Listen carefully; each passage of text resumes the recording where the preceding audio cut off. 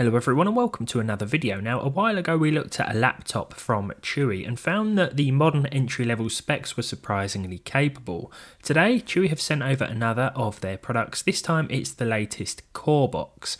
I'm always interested to see what little systems like this can do, and while I'm used to seeing an AMD processor in most mini machines, this one has a 12-core 13th gen i5. Accompanying the processor we have a single 16GB stick of DDR5 running in dual channel mode and clocked at 5200 MHz. There is a second available slot as well, but we'll be using it as is and seeing how we get on. Storage wise, we have a 512GB NVMe SSD which comes pre-installed with Windows 11. Now I quite like the way this system looks design wise. It reminds me a bit of those retro Apple Mac desktops, like the G4, the one with the handles on the top. We have plenty of ports here, including 2 HDMI and 2 DisplayPort, allowing for quad 4K 60Hz output. There's also 6 USB 3, USB-C port, headphone jack and a 2.5GB Ethernet port. The Corebox has Wi-Fi and Bluetooth as well, of course. Now the side panels are easily removable for access to the storage one side and RAM the other, so adding more RAM or swapping out the storage is pretty easy, and it's nice to see that the components in here have quite a lot of breathing room. They could have probably gone smaller with the enclosure for sure, but that may have had a negative impact on the heat dissipation.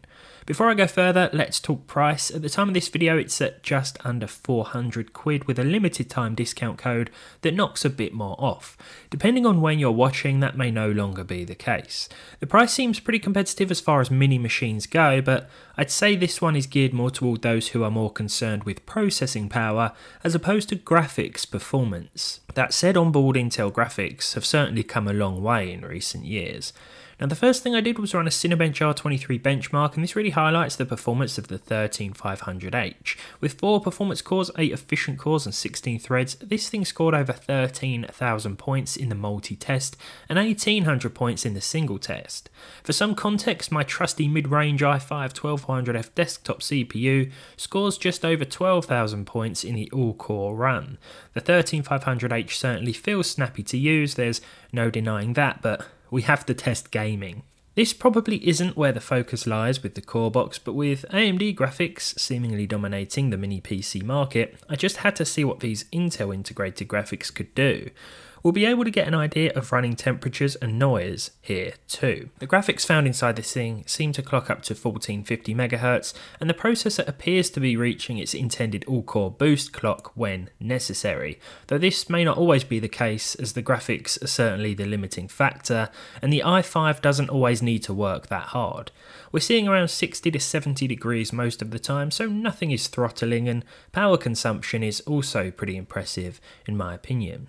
Somehow Cyberpunk 2077 ran on this hardware. We had to use the most aggressive FSR preset for sure, but I did start with Intel XeSS, but we saw slightly less than 30 FPS with that enabled. Here, the average was 37. The percentile lows do suffer a bit, and perhaps I'll add another stick of RAM at some point, but this was certainly better than I was initially anticipating. Fortnite is definitely the sort of game best suited to the 13500H and iGPU.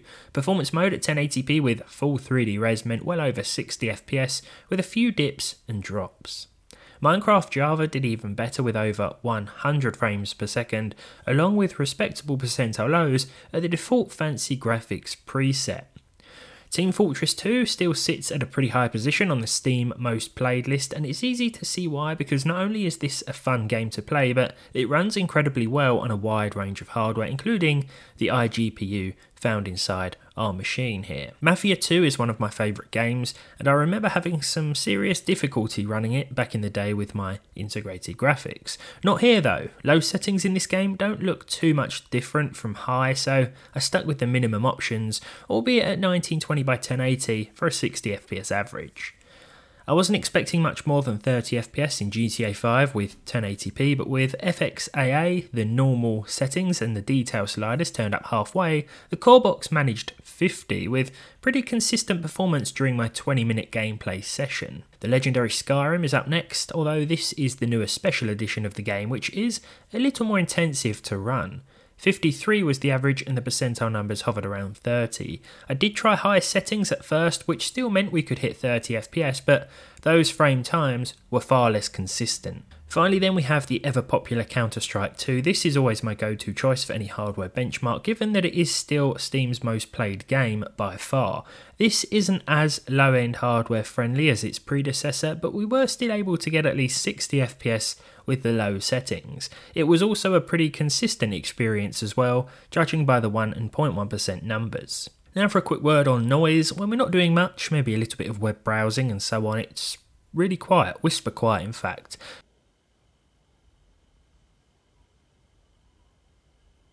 The fans do ramp up a bit when gaming, but it's still well within what I'd like to call respectable levels.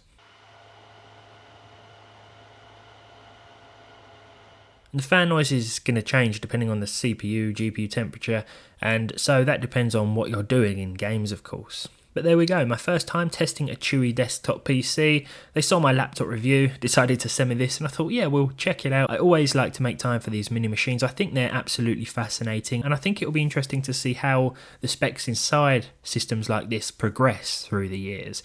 I'll leave a link to the product page down below if you want to check it out, of course. Thanks to Chuwi for sending this over, and thanks to you, of course, for watching. Hopefully, I'll see all of you next time.